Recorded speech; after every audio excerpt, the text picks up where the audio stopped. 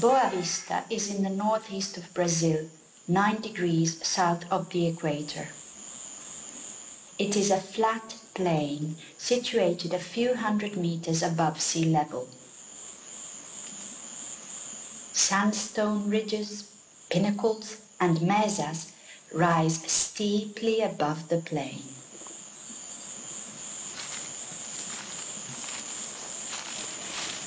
The population of wild-bearded capuchin monkeys we studied inhabits a transition area between Cerrado and Caatinga, a seasonally dry savanna-like region. The wet season begins in October and lasts 7 months.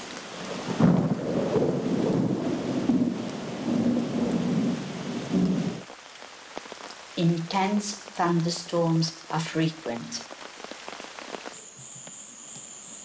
Overall, more than 1 meter of rain falls.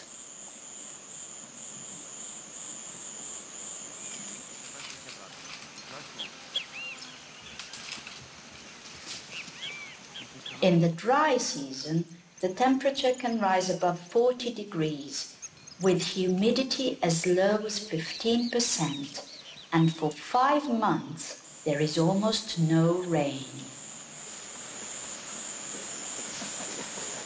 Capuchins reduce their activity in the hottest part of the day to save energy and water.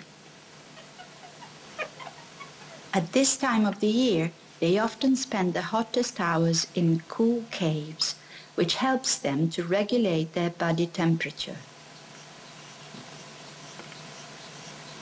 The eolic erosion, that is the erosion from the wind, creates these comfortable sites in the cliffs. Shady areas and sand bathing provide relief against the heat. At this time, finding water becomes a challenge.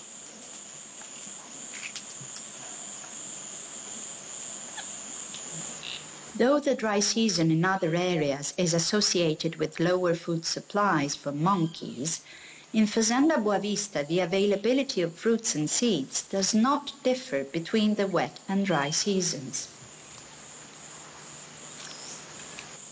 In contrast, invertebrates are more abundant in the wet season, and their abundance is positively correlated with rainfall. Females in Fazenda Boa Vista feed on high-quality foods the whole year. Here, the average interbirth interval, which reflects food availability, is 22 months. 8 months shorter than in capuchin monkeys living in the Atlantic forest of the Piauí State Park. Moreover, 2 pairs of twins born here survive to weaning age.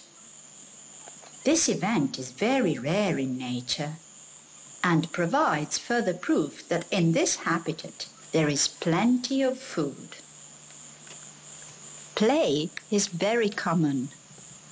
This behavior increases when food is abundant. All things considered, these privileged monkeys can afford to rest a lot and pursue leisure activities during the day.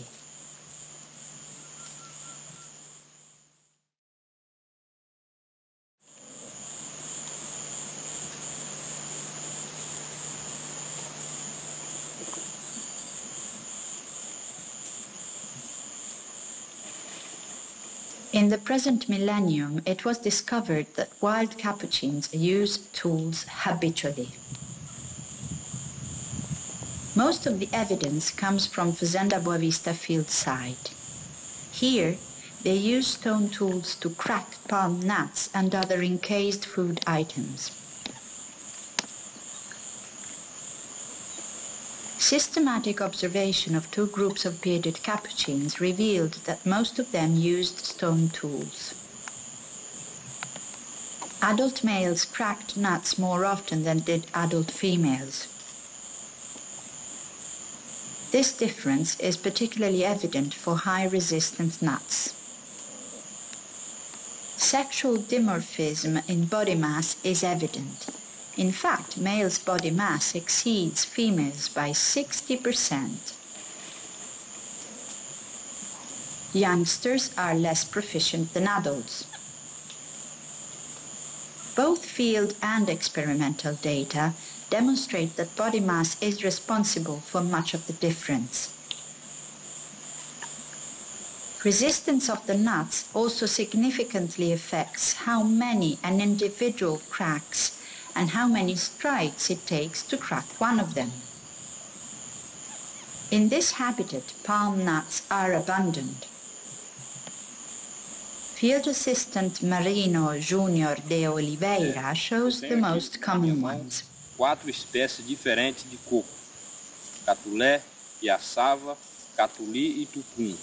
É uma das principais fontes de alimentos dos macacos que moram aqui no Cerrado. The low-resistant ones are the tucum and the catulé. The high-resistant ones are the piaçava and the catuli. Keep in mind that even the low-resistant ones are more than 10 times harder than walnuts. Not surprisingly, hammers of specific lithology weight are necessary to break palm nuts. The sandstones, so common in Fazenda Boa Vista, are friable and easy to break when used as hammers. Therefore, capuchins have to find durable and effective hard stones such as quartzite and siltstone that are very difficult to find in this environment. Overall, capuchins use stone hammers that weigh about 1 kilo, but they can try to use stones that are heavier than they can lift easily.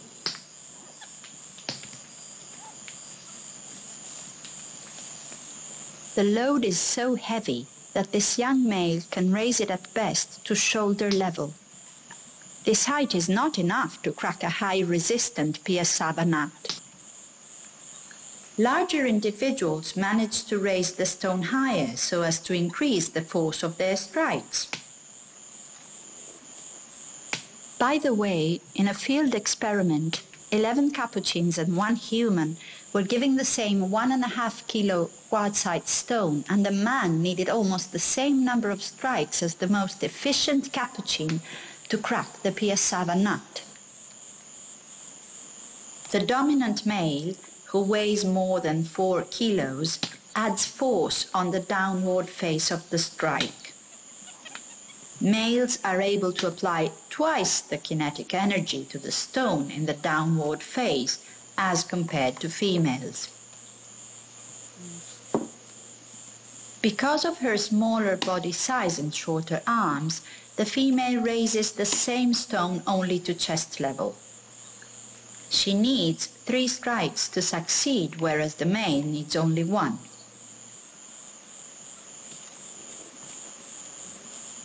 In most episodes, the monkeys use the hammer stone already present on the anvil and transport only the nut.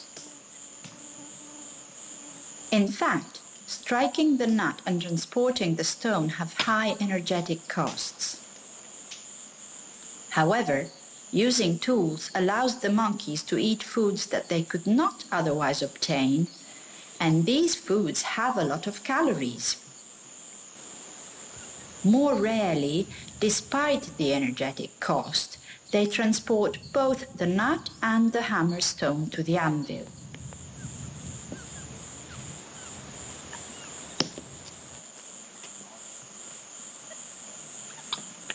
Is tool use in Fazenda Boa Vista necessary for survival? Apparently not. In this site, food is abundant throughout the year, and Capuchin's monthly rate of cracking nuts does not reflect the availability of fruits and invertebrates. They use tools opportunistically, as nutritious encased foods become available.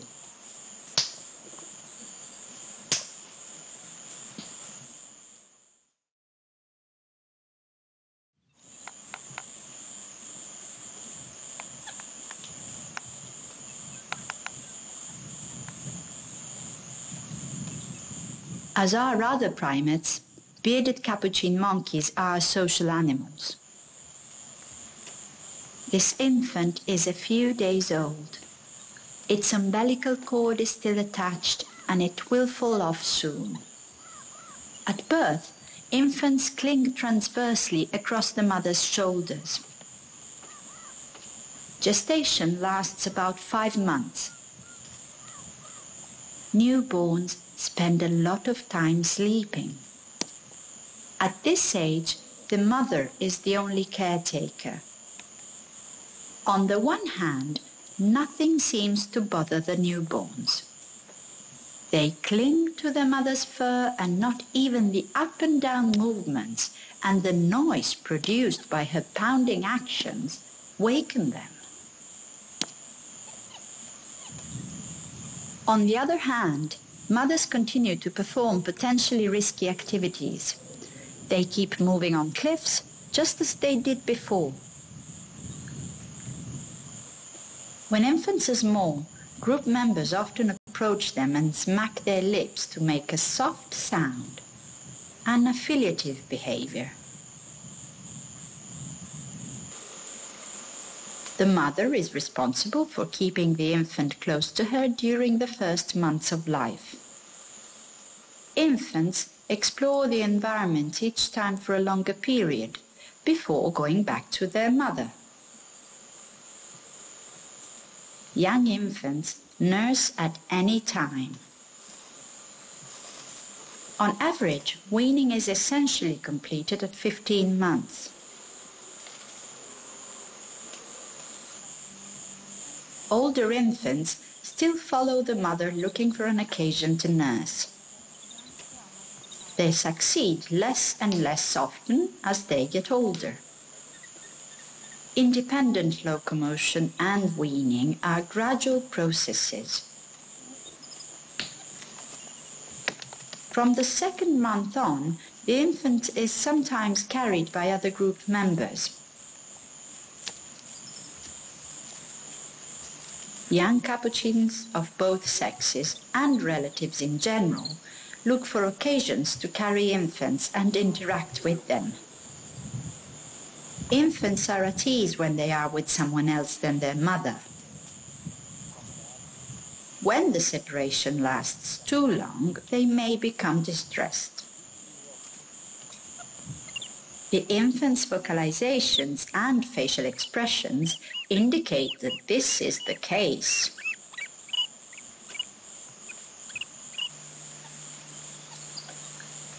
Typically, resting and play occur at midday when foraging gradually comes to an end. Social play often alternates with object play. Older individuals adjust their style and strength to the level of younger play partners. Play mostly occurs among youngsters, but adults also play. Here, a nursing female is busy playing with a sub-adult male. Capuchins in Fazenda Boa Vista play often. This possibly is due to the abundance and the high quality of the food present in this area compared to what is available in other habitats. These 4 or 5 months old infants are hanging by their tails as they play smoothly together. Scientists still debate what play is for.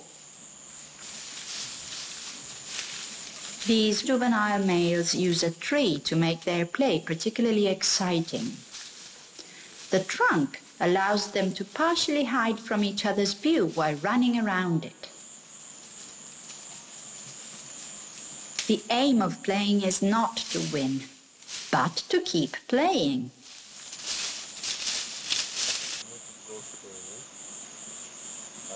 The green stems of the burichi palm are slippery and cool. A young capuchin has encountered an oblique stem on his path and has invented a game never observed before by researchers. He uses the stem as slide. He walks up and then slides down. Young males play more than young females, who are more keen on grooming activities. Youngsters play far more often than adults, although it is common for an adult to join the team. Play is difficult to define but easy to recognize. It has no evident immediate functional consequences, but appears to be pleasurable to the participants. Sometimes capuchins have dirty faces. It is because they play in a rough and tumble way in sandy caves. Here a female, who is heavily pregnant, starts grooming a younger female. Though grooming serves to remove debris and parasites from their fur and skin, it is also a powerful means to keep good relationships with other group members. Now the same female switches grooming partner. Females perform and receive more grooming than subordinate males, while the dominant male receives quite the same amount of grooming he performs. Females preferentially groom infants, especially their own. This is an important element of maternal care, since young capuchins do not groom themselves. In Fazenda Boa Vista, capuchins have a rigid hierarchy of dominance. The alpha male is dominant to all group members, including the alpha females. The alpha female has a higher rank than the other males.